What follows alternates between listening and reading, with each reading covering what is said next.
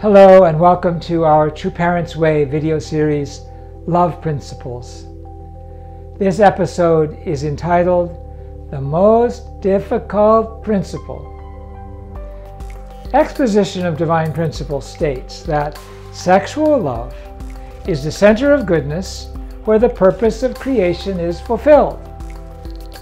At the Family Federation founding, True Father presented the ethical implications of this teaching. His words were shocking to some. Actually, he said, the owner of a husband's sexual organ is his wife, and the owner of a wife's sexual organ is her husband. Shocking, but not new.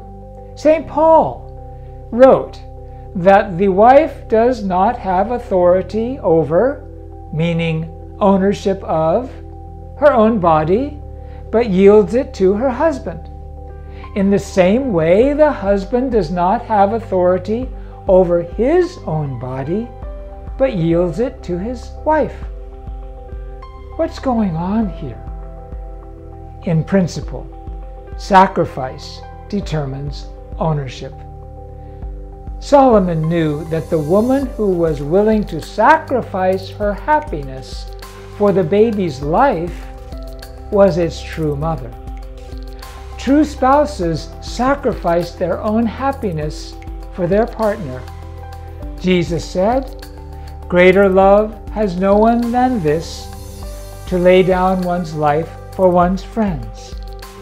There is no greater love than to render ownership of one's sexual organ to one's spouse.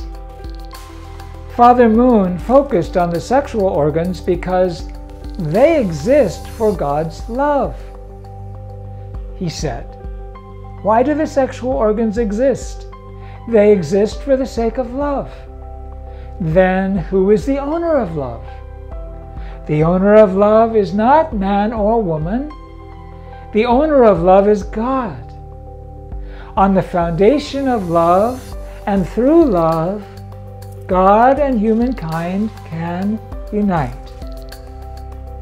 The sexual organs in marital union are the foundation of divine human oneness.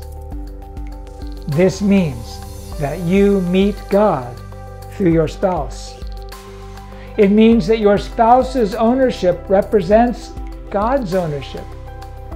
In true love, we live for others, which means that each spouse takes the objective position to the other, then which, in the you first, no, you first, has the ultimate say.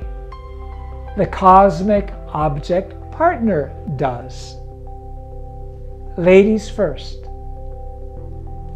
When I was a child, not only God, but my ancestors, my parents, and my future spouse owned my sexual organ.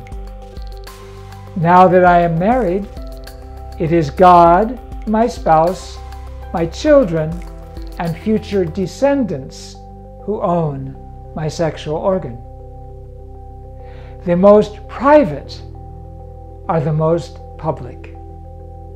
In the blessing of our marriage, my wife and I vowed to inherit the heavenly tradition, to be faithful eternally, and to raise each child God gave us to be pure. With these things in mind, we will take another look at the fall. Thanks for listening. Live for others, share the blessing. We'll see you next week.